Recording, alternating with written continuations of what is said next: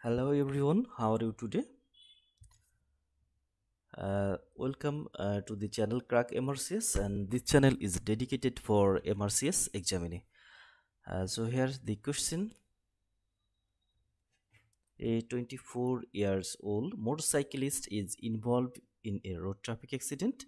He suffers a tibial fracture which is treated with intramedullary nail.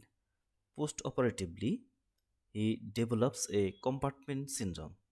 Surgical compression, surgical decompression of anterior compartment will relieve pressure on all of the following muscle except. So here a 24 years old motorcyclist involved in road traffic accident. He suffers a tibial fracture and intramedullary nail was given.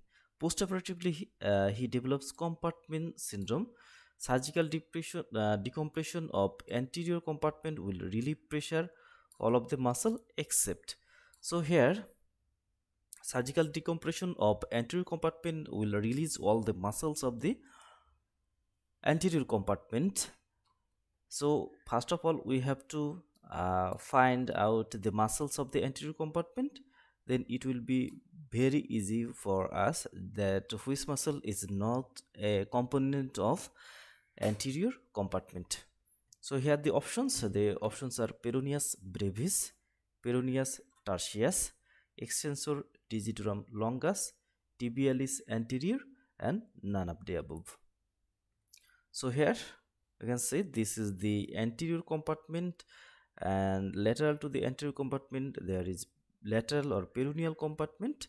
Here we can see this is the anterior compartment, and most laterally it is the lateral or peroneal compartment.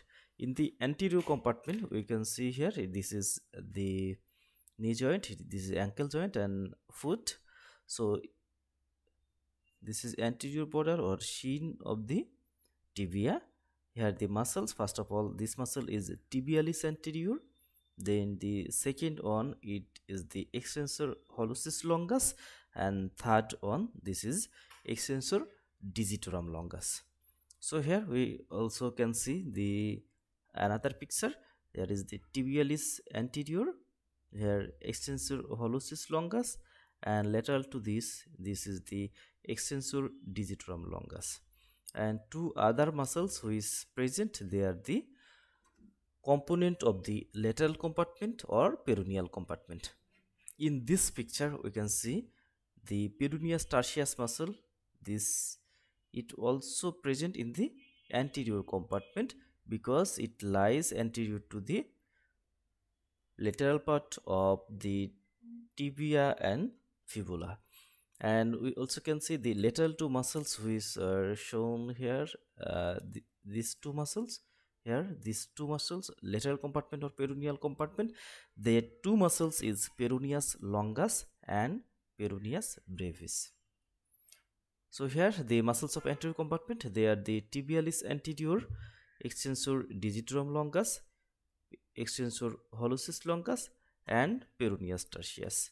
Here we have to be very careful for peroneus tertius because there is peroneal compartment in the leg. So peroneus tertius, it may be misguided as it is the muscles of the lateral compartment or peroneal compartment, but not that. Peroneus tertius is a muscle of anterior compartment, and the muscles of anterior compartment are supplied by the deep peroneal nerve. All the muscles of anterior compartment are supplied by the deep peroneal nerve, and as they all the common function dorsiflexion. And we can see their common function is dorsiflexion and some other function. So anterior compartment, four muscles. They are tibialis anterior, extensor hallucis longus, extensor digitorum longus, and the special one is peroneus tertius, because in the leg there is peroneal compartment, so it misleads us that it is a peroneal compartment muscle, but not that the tertius, it is the anterior compartment muscle. So here the peroneal compartment or lateral compartment muscle, there are two important muscle, that is peroneus longus and peroneus brevis. And the peroneus longus and peroneus brevis, they are supplied by the superficial peroneal nerve.